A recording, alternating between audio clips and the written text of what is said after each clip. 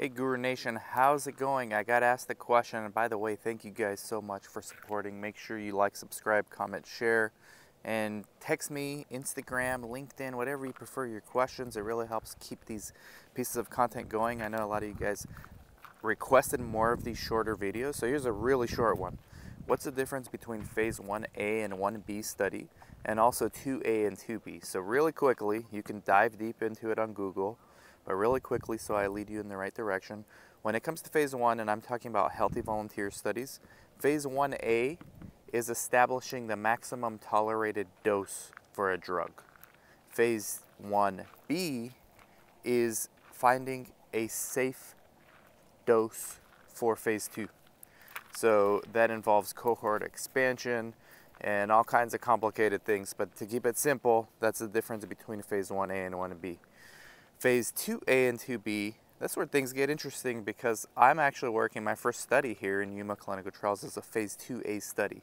So what they're doing, they have 3 different dose ranges that they think, because remember, phase 2 is when it's actually done on the therapeutic condition of patients, real patients who have that therapeutic condition, not healthy volunteers.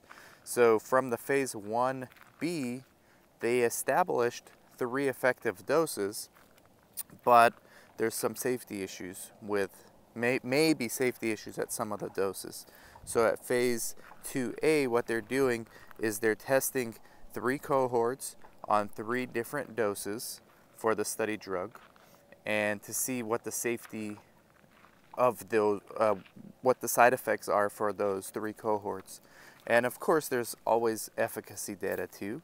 But phase 2B, that's where they really have the dose established from phase 2A.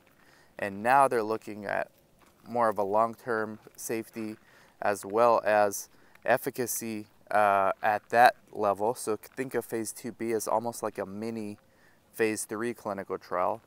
Although it's not as long, it's still going to be 8 to 52 weeks. The phase 2 studies I'm on is actually long. It's a 52-week study.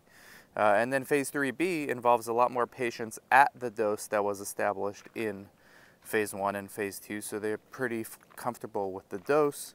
And now they're looking at very long-term efficacy and safety assessments. So it's confusing even for someone who's been in the industry 15 years. And us who work in this industry, we kind of read these titles and kind of take it for granted, like a study is a study, everything's done the same. But when it comes to patients, when it comes to educating patients, I think we all need to get more educated on the different nuances between these things. So great question. Thank you so much. Keep it coming. Talk to you later. Bye-bye.